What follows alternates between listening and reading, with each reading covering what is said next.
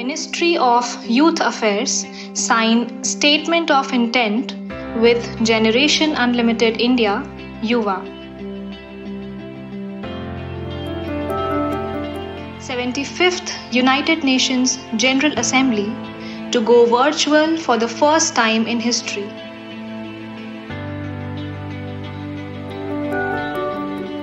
India ranked among top 10 worst countries for workers in 7th edition of ITUC Global Rights Index 2020.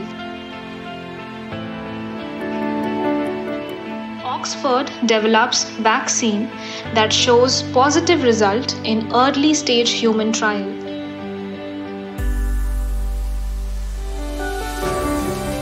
Sahil Seth appointed as honorary advisor for BRICS Chamber of Commerce and Industry.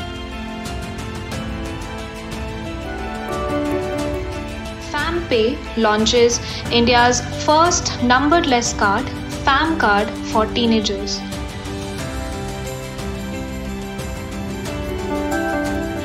DGRPF Arun Kumar appointed as Vice Chairman of International Union of Railways.